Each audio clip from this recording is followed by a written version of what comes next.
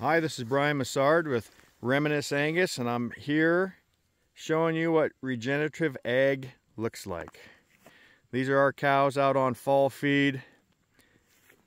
Anytime you've got cows out on pasture and they're walking across the pasture and fertilizing it and they're eating this grass, only thing that can digest cellulose, which is the most abundant food source on the planet, is a ruminant animal.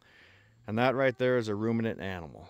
And they can upscale this grass. Nothing else can turn it into the most nutrient-dense protein on the planet. And so anybody that has cows out on a pasture, whether you're a farmer or a rancher, you're part of the regenerative ag process. This is where it all happens naturally.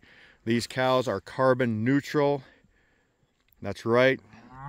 The plants, this grass, this cellulose pulls existing carbon out of the sky, exchanges it through photosynthesis, makes oxygen for the cows and for all of us.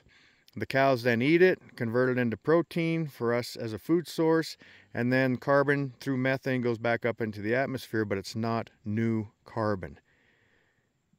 That's right, it's recycled biogenic carbon. So cows are carbon neutral. Do not buy the lie that the planet's going to burn up because of these. It's not true.